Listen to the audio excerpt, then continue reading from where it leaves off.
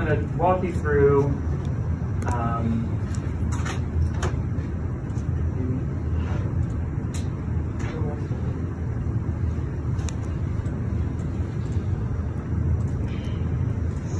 I hope you'll take some notes during this. Cam is going to be kind enough to share this PowerPoint with us.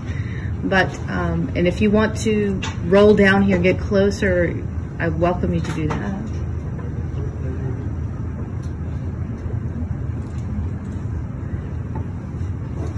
It's very handy. It's basically something that you can, it allows you it's another tool in your toolbox. It's another way of selling yourself to future employers. And if you go into, you can, if you want to kind of freelance or go into your, do your own thing, you can basically sell the fonts that you create. So I guess the first question is, how do I begin? There's kind of 4 areas that I'd like to demonstrate that you can, to get your inspiration from or ideas and how you create your font. So the first thing is you can fulfill a need. So that could be, like the brush font that I created was, I wanted a brush font, basically. And I went looking, and every font that I found was not kind of what I wanted in terms of mood or character. So I created a brush font that I could use. So fulfilling a need could be a serif font that you could use every day, just a regular body copy serif font, or it could be a display font if you want to do something special. If there's an idea that you have in mind, you really like brushes, or you like crayons, or you like whatever, that can be the genesis for your idea. Second one, you can describe a mood. So that's basically thinking, how would I describe whimsical in a font? How would I describe what is edgy and grungy in a font to me? What is whimsical and fun? What if, you know? So if you use that as the basis for your thinking of describing a mood or trying to describe a character, it could be a character that you can think of, you know, whatever. Just that's another way to think about designing a font. Third, you can look to other creatives for ideas. I just listed 3 ideas that you could go off of. You could look at title cards for old movies. There's some great graphic design and title cards for movies. I love the design for North by Northwest by Alfred Hitchcock. It's really great. I watched Seven the other night. The graphic design for the title card there is phenomenal. Pointillism of Seurat. So you could do a pointillist font. You could maybe do a color font. You could do something that, if you go and look at his paintings, it could be the genesis for an idea. And lastly, you can look at other foundries or type designers, go in creative market and just see maybe what's most popular, what other people are doing, and just know that it's inspiration and not theft. You don't want to steal someone else's idea, you just want to be inspired by their idea. And then lastly, if you're kind of a freewheeler, rebel, you can just be spontaneous. You can just grab something and grab a piece of paper and go at it. You can draw shapes, lines, types of lines, squiggles, wiggles, whatever. You can use a medium that you're not used to, crayon, whatever. Thinned oil paint, gouache, watercolor, pen, pencil, light pencil, a heavy pencil. Stick. A stick. You can draw in the mud, you know, whatever kind of you want to do to get your mind going. And lastly, just experiment. Just sit down with a piece of paper and a pencil or a pen or whatever, a Sharpie, and just bash out something. All right. Any fonts to stay away from? Well, yes, there are several fonts you do not want to deal with. Script and calligraphy fonts are not your friend in this, because you have such a short amount of time. The problem with these is that you're not designing words, you're designing glyphs.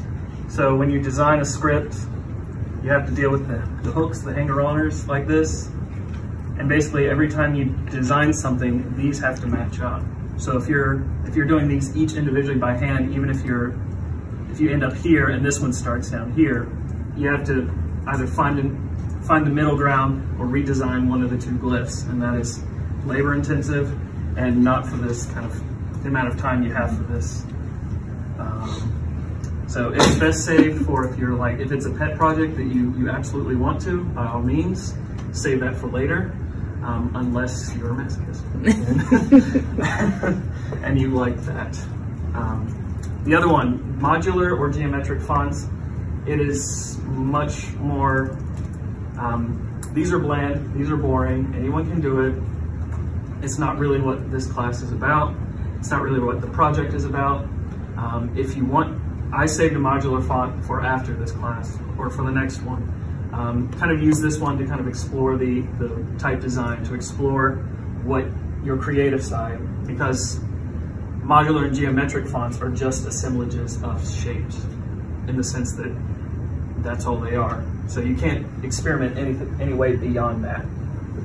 They are uncreative and unoriginal. Not to say that they're bad, because they all have their uses. Just for this project, they are not what you're after.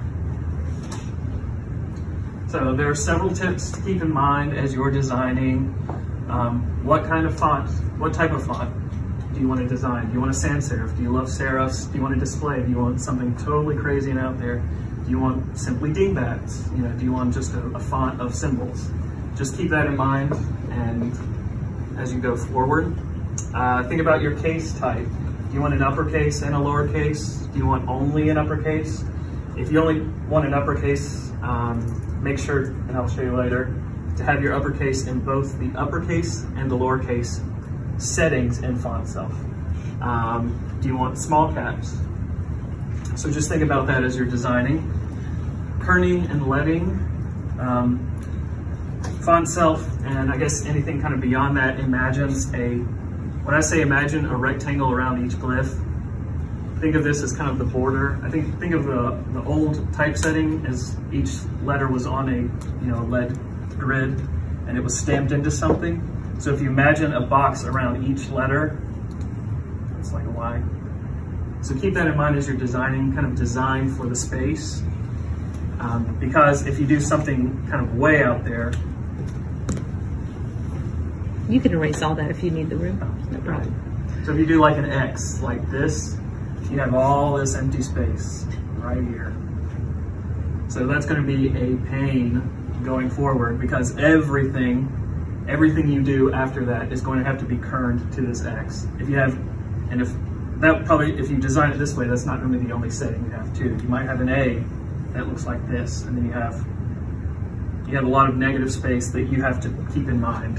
So do something think of a rectangle around what you're designing, and that will help you design better.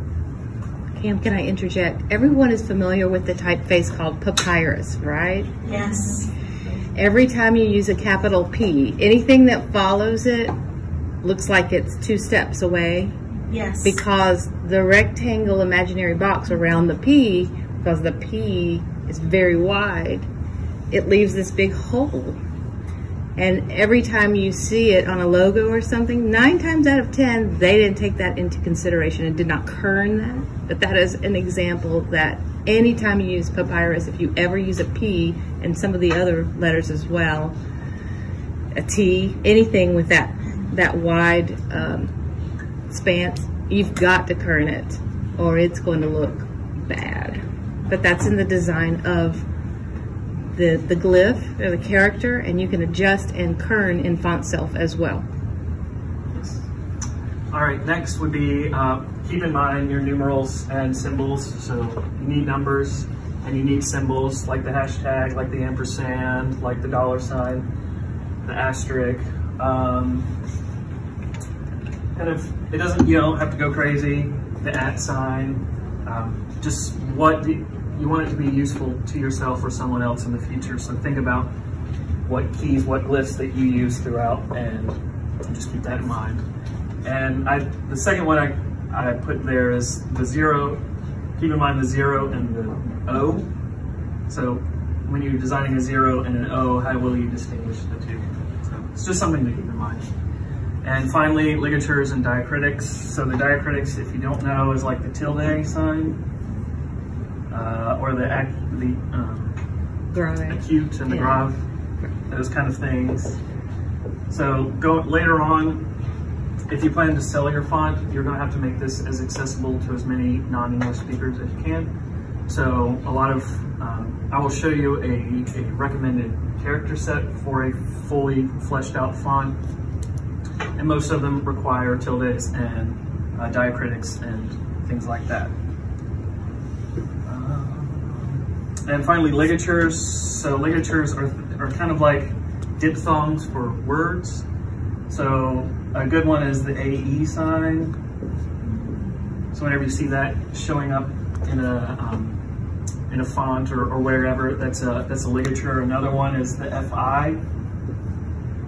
So it's basically, you have to think about when these were handwritten, however many years ago. It's just ways of both of saving the copyist time of writing, but it also makes it the kerning and the things flow a lot better, because if you have an F and an I, it kind of gets muddled depending on how it's written, or if you're dealing with ink, the inks might run together.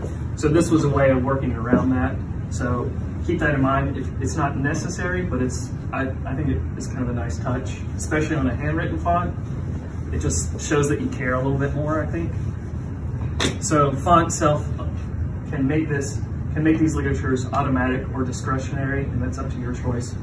Do you want, every time there's an A followed by an E, do you want it to be automatic, or do you want it to be up to the person using your font to include that? So FontSelf, it is an extension you can use for Photoshop or Illustrator. I just stick to Illustrator because you're dealing with vector images and Photoshop deals with pixels mainly. So it makes more sense in Illustrator for me. And basically what it does is it converts vector images or vector shapes that you create and wherever, it converts it to an OpenType or an OTF font. So this gets to my creation, Bonsai, also known as Boku. So mine was kind of, like I said before, it was inspired by, I needed a brush font, and the brush fonts that I found were not what I wanted to use, so that was the genesis of the idea. And from that, I was really interested in bonsai trees at the time and sumi-e paintings, and calligraphy. So that is basically where I went with my design idea. And so because of that, I basically created these on, so these are the original things I used to create. They're 18 by 24, might have been white. They're 18 by 24. I just used acrylic, watercolor, acrylic, whatever. And I held it. There's a way to do the sumi-e in that you can go the route of grinding the ink. There's a dish and you hold the brush in a certain way, like this, parallel to or perpendicular to the paper. So that was my idea, and that was how I created these. The way that I set myself apart was that I created some illustrations, kind of sumi-e inspired illustrations. So these would, you'll see them a little later, but just things that kind of evoke the mood and the piece that I'm working on. So a bunny, a flower, or a bird, some flowers, have an orchid somewhere, not on this one. So yeah, so it's just ideas and just a way to, oh, there's the orchid. Just the way to set my font apart from everyone else.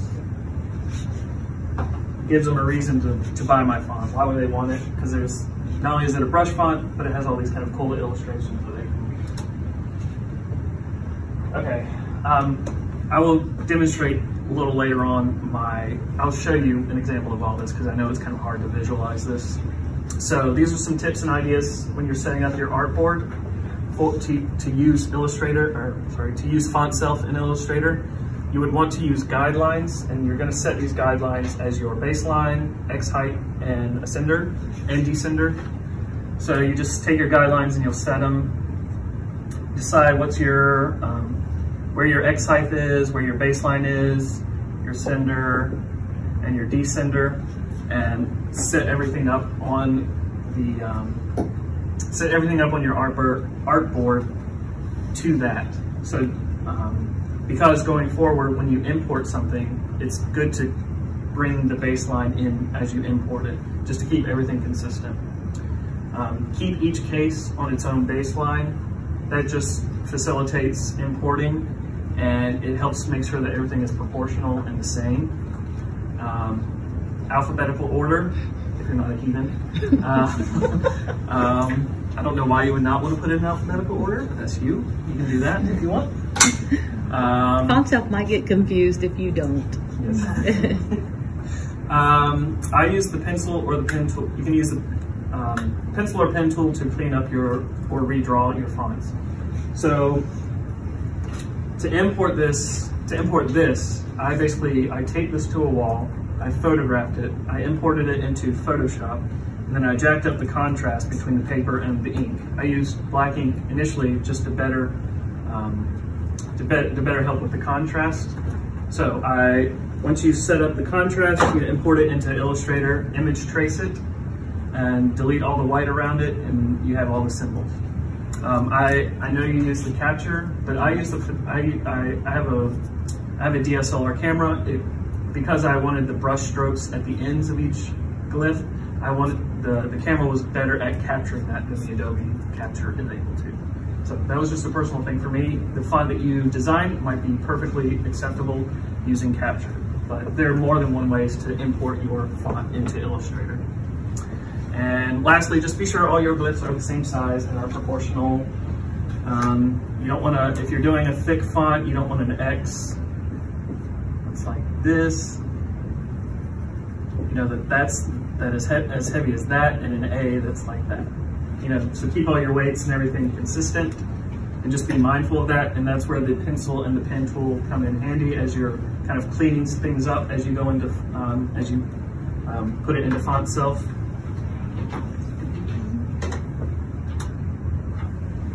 Okay, when you're importing your font, you can either import each glyph individually, so that's good if you have to redesign something, you can drag it back in. But to start out with, it's probably best if you just import the entire case. So if you're just doing uppercase, just drag the whole uppercase. FontSelf is pretty good at recognizing that stuff, and they make the importing process as easy as can be. As you're importing it, always make sure you grab the baseline as you're importing it, so that just, because some of my fonts, the way that it's brushed, parts of it sit below the baseline. So I wanted to keep that as I imported it, so always include the baseline as you drag it into FontSelf. Double check that the glyph you draw, it matches the glyph that FontSelf recognizes. Some of the illustrations, FontSelf was thinking it was something else. It was like the and sign, or the at sign, or the ampersand, or whatever. So just double check and make sure that if you're importing an ampersand, FontSelf knows that it's an ampersand, it's not something else. And again, about ligatures, standard or discretionary. Standard is it's automatic, discretionary is up to the person who's using the font to decide. So, if you do ligatures and you do import them, FontSelf will ask you this question, so don't worry. So after you've imported it, the next, probably the most tedious and the technical part of this is spacing and kerning. So I'll show you the tabs in FontSelf, but you can adjust the spacing and the kerning. So spacing adjusts the edges of your type. So if you, again, imagine that square or that rectangle, say your X, but you have like a little squiggly thing go off to the side there. It's going to set the FontSelf will think that this is the outermost border. So FontSelf will recognize as that is the outermost border of your font, and that's going to create a lot of mistakes going down the road. You're going to have to kern a lot.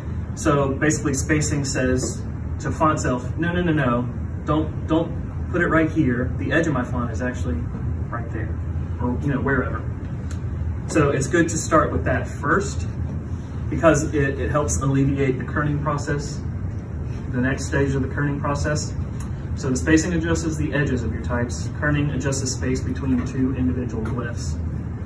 So there's a difference if you design this X like this, and you find that you're having to kern a lot, then it might not be the spacing between the character, how do I say this? it's not necessarily the kerning's fault, it's the spacing. So it saves you more time and trouble to just adjust the spacing than to go through and kern it to every letter in the alphabet. It's a tedious process, it's a long process, but it saves, it's professional and it looks good in the long run. So adjust spacing before kerning to save yourself time. Use the kerning and spacing pad. FontSelf provides a lot of example words that you can use to see your font that you designed in action.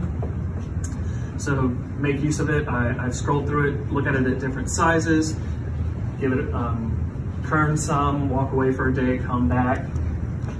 Just give yourself some time. Give yourself a lot of time for this because it is so tedious. There's kerning pairs versus kerning groups.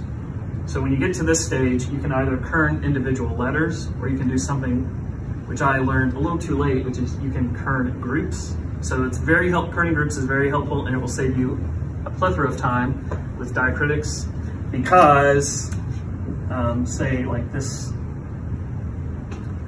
So if you go through and you space and you kern everything for the A, basically, if you kern pairs for this letter, you're gonna have to basically go back and recreate this individually by hand. It took me like a day one time. It's not fun. So that's by kerning pairs. But FontSelf has a way of kerning groups. So you can set it up in FontSelf to have all the kerning of the A automatically be transferred to the kerning of this, which saves, I did it in 5 minutes. So a day, 5 minutes, I don't know. So yeah, so just keep that in mind and I will show it to you. Cam, I don't know if it's in your presentation, but I think you told me when we first did this, it took you about 6 hours or 9 hours to create the font. Mm-hmm. So that's not long. You could do it in a day, but this part was what? Long. 80% of it? Yes. Yeah. The designing is the fun part. Yeah, the designing and the creating it is the fun part. This is the part that kind of makes you a professional, makes you a graphic designer. This is why default fonts are bad, usually. I mean, they don't have correct spacing because it's hard. Mm-hmm. And it takes a level of patience and attention to detail and time. So, yeah. This is definitely something you cannot procrastinate on. Give yourself more time than you think you'll need because you will need it. And it's really something you can't kind of cut a corner on because it shows up pretty easily. Okay, so I think the last thing you'll be doing with this is creating a spec sheet, kind of like the one that I created. So you're kind of preparing this to sell as if you're going to sell it. There's a lot of foundries you can research to kind of get ideas. I'm sure you'll have one for this project in terms of dimensions, like the dimensions of the tiles, the number of the tiles that you'll be using, how many tiles. You'll have a title card, you'll show the glyphs, mock-ups, things like that. So in the future, if you want to do it yourself, just look to whoever you're trying to sell it to for their specifics, because they're all different. The design of the spec sheet should complement the design of the font.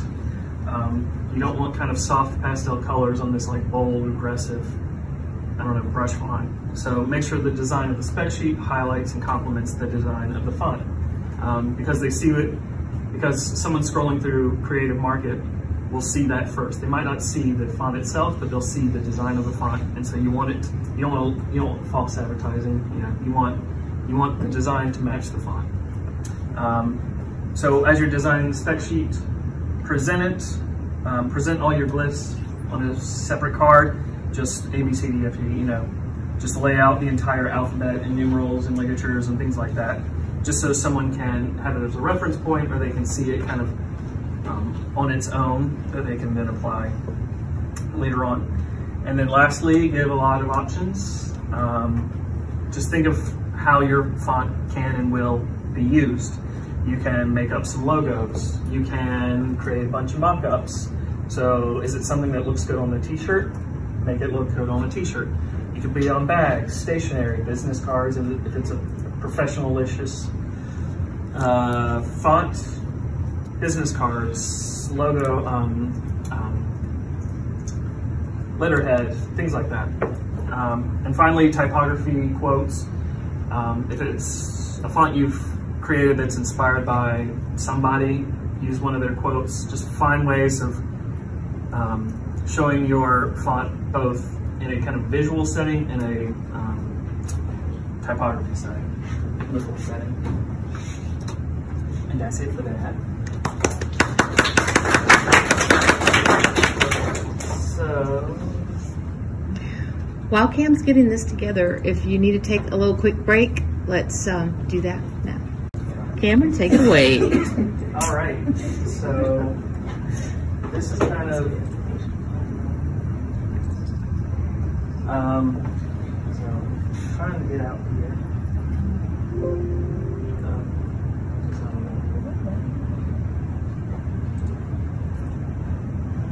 I just want to show you everything, like the whole artboard. So everything basically is put on one line, you can see. So all my uppercase are on one line. I originally started with just the kind of the basic Latin alphabet, 26 characters, but I'm now able to sell this font, and to do so I had to basically expand upon the idea and include all these diacritics over here, and a lot of additional symbols, which I will show you later on. So if you can see on my board,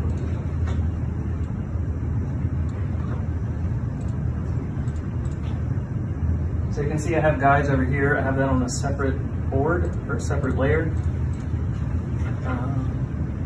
So then I have each one labeled. It's good to do that because it helps FontSelf as you're importing the file, as you're importing each letter into the file, it helps FontSelf know why you're dragging this line in. Otherwise, excuse me, it will just think it's another character or a glyph. So I have these labeled. There's my X height. See, it's fairly consistent, but you see sometimes things kind of dip below or above. So I had to adjust the size of this. Here's my descender. So the descender I'm a little more judicious with, or I'm more strict with, I guess, the descender because it affects the next line as you're, dealing with leading and stuff. So that one's more or less the same. Just a note, when you're working with curved letter forms, let's say a capital G, and you've got it next to any other capitals that are not curved, if you don't design it where the curve goes above that ascender just a little bit, it's going to always appear short. It's going to look wrong. So always, just like his O's and N's down here, you want to go over the X height a little bit for anything that's curved, or over the ascender line, just a little bit. Visually, it's going to make it look the same size. And so here's some like some symbols. Again, I've expanded upon this just due to the requirements to sell it, but you can see I have pretty much everything, numbers, they're my numerals. Kind of those guidelines also help FontSelf know the quote is not sitting on the baseline. Yes. It's up a certain space. So yeah, especially when you're importing, you'll want to, especially with things like this, you'll want to import it with the baseline, because like she says, if you don't, FontSelf just thinks it's going to sit on the baseline. So if you import it with the baseline, it's going to prompt you, are you sure you want to do this? And you're like, yeah. So it's kind of like, yeah, FontSelf, I know what I'm doing. Okay, so I'm going to see if this works. Oh, and lastly, I just want to say, if you do illustrations, dingbats, you can basically make them whatever, it can be, like Mr. Duck here can be the capital A if you're just doing dingbats. So that's up to you to decide what is what character if you're doing strictly dingbats.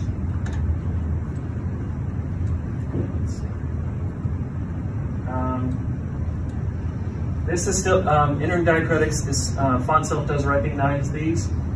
You just have to, when you're typing in the character up here to import it, I just found a Unicode, or you can use the Unicode on your keyboard here.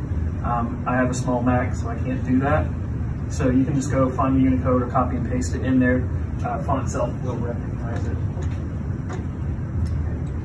So let's see.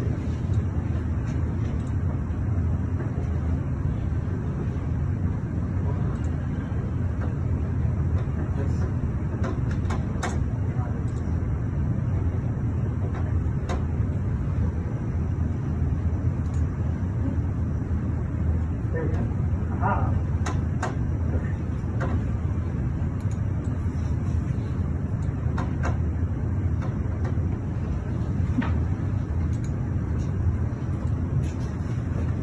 So I have the ascender and the baseline grouped. So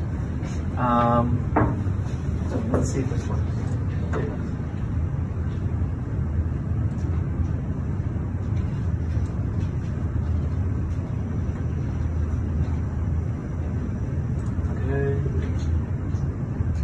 So for whatever reason, it doesn't know what it is. So I'm just going to type it in.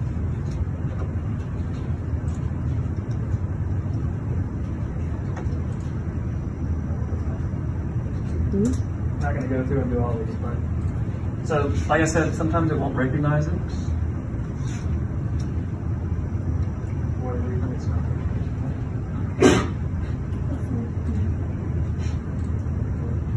There it goes.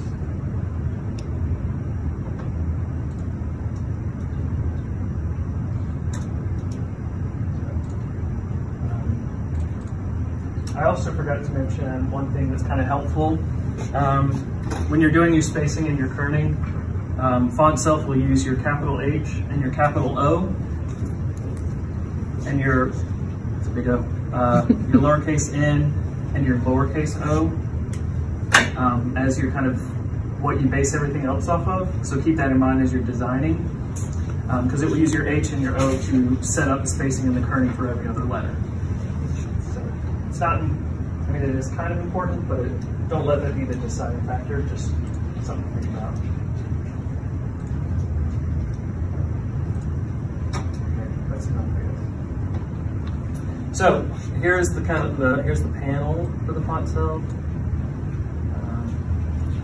So you can adjust the spacing of the letter here. I don't really do that because I like to see it in context. You can adjust the line spacing, so the distance. You can kind of use this pad right here to do that. Again, I don't really like to do that. And here, this adjusts the scale of what you're designing. So the letter scale, basically, compared to other fonts out there, this, you can make it larger or smaller. And I'll see, at least on my preview, it shows like an A, or like in this case, it would show like a generic E, and you can visualize how much larger or smaller your B is compared to that. You can go in and adjust things. If you click on this thing right here, it shows you each character individually. So this is your descender, this is your ascender, baseline. So you can adjust things manually, individually like this. Just drag it down. Or you can type in stuff up here. So this is your left spacing, your right spacing. So you can adjust that numerically up here. And when you adjust the ascender and the descender for one character, it does it for every other character. So if you do include diacritics, you can adjust the ascender for your whatever is the tallest character that you have, and it will be the same for everything following. Okay. So if you want to import a ligature, so I'm going to try and import this AE right here. So to do that, you just type AE up here, and it's going to say create ligature. You say, sure. No.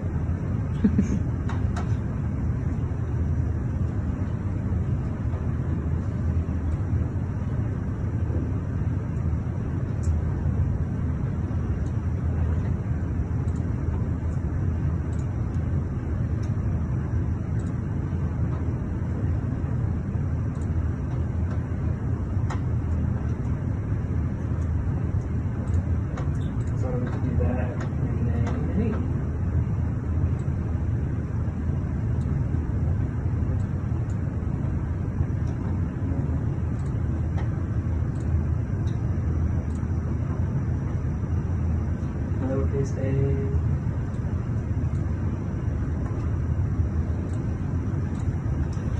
lowercase e. Now let's try.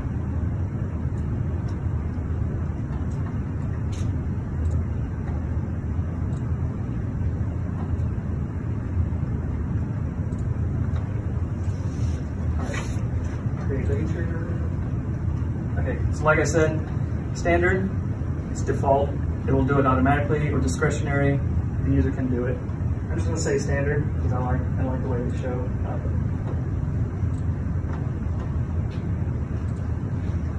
Okay, so remember to always save often. It's not on here, but there's a tab to save. You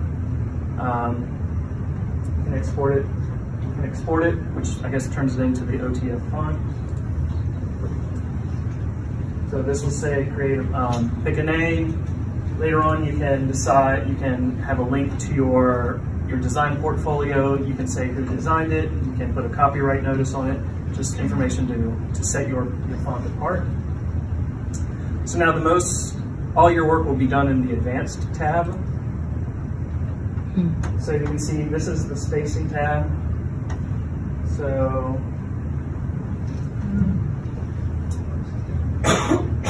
now, because he didn't type in all the letters to identify him, that's why you're getting the kind of courier look. So if you had put it in everything, bring in the page.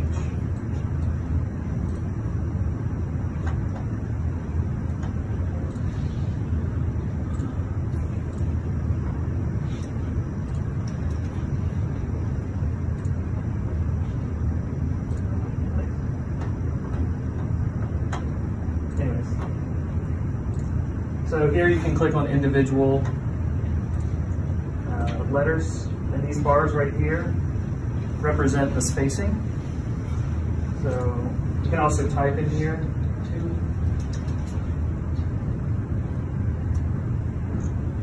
So most of these, like I said, they will use the H and the O and the lowercase n and O to denote spacing, whereas it uses a guide for spacing. So like for the C and the H, I kind of want it maybe, let's say, a little tighter. So do not click on the H, click on the C. And then you can just you can just manually adjust spacing, like so. And it records it down here.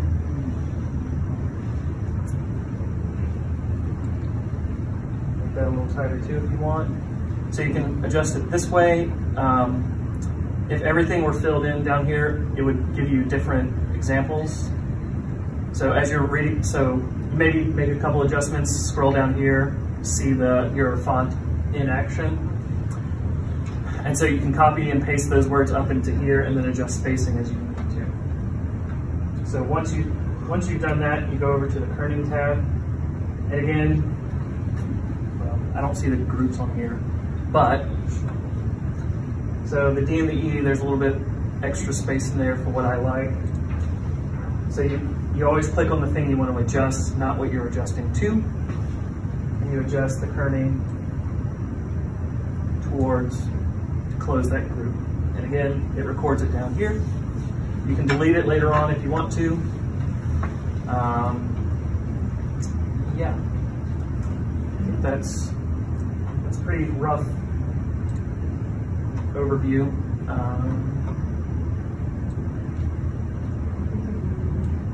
Maybe import one of my caricatures down here. I want to make that cat R. So see, every time you type an R, when you export it, it's going to make a little cat face. So always, always, always save. So,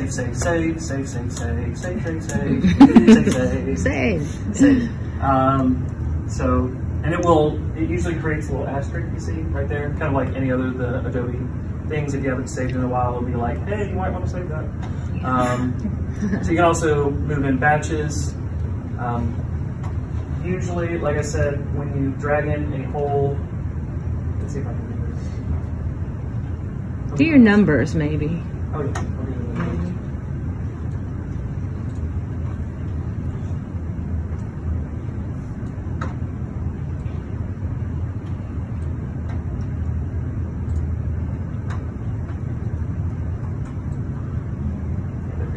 So see, it will kind of recognize. There you go. Nice. Now, one thing I think I was noticing here, your glyphs and your little images, are all of those compound shapes? Are your diacritic marks separate, or are they also compound? These are grouped. That's a good question. Okay. So if they aren't grouped and you highlight everything, so if this view with the circumflex was not grouped, it would treat it as two separate glyphs. So keep that in mind. Group things that are meant to be grouped, like the quotation marks. Group those, and I'll just show you. Last thing I'll show you is that.